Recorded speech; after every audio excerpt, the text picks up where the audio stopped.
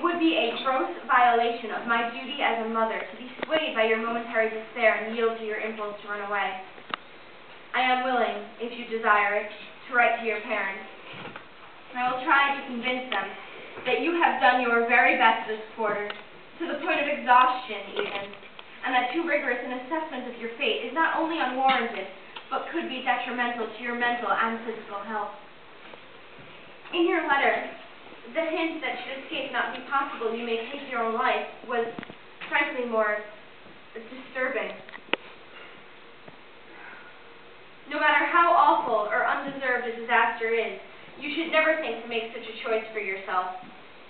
That you would pass on the responsibility of such a grievous matter to me could be interpreted as nothing short of extortion. I must confess that from someone like you, who knows so well what one owes to oneself, this is the last thing I would have expected.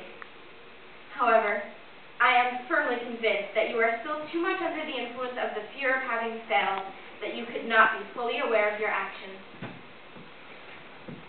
I hope that these words find you in a better state of mind. You must face up to facts, Moritz. It is my opinion that you cannot judge a young man by his school record. We have so many examples of poor students becoming excellent people and members of society, and vice versa.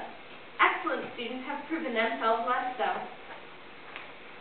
In any case, I assure you that your misfortune will not affect your friendship with Melchior, so long as I have any say in the matter.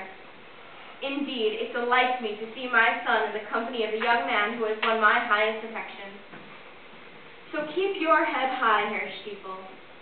Crises such as these come upon us all, and are there to be overcome. If we were all to resort to poison or blades, there would very soon be no more people in the world. Let me soon hear something more from you. Your words and your presence would be welcomed most fondly by me, your unchanging friend, Fanny Gabor.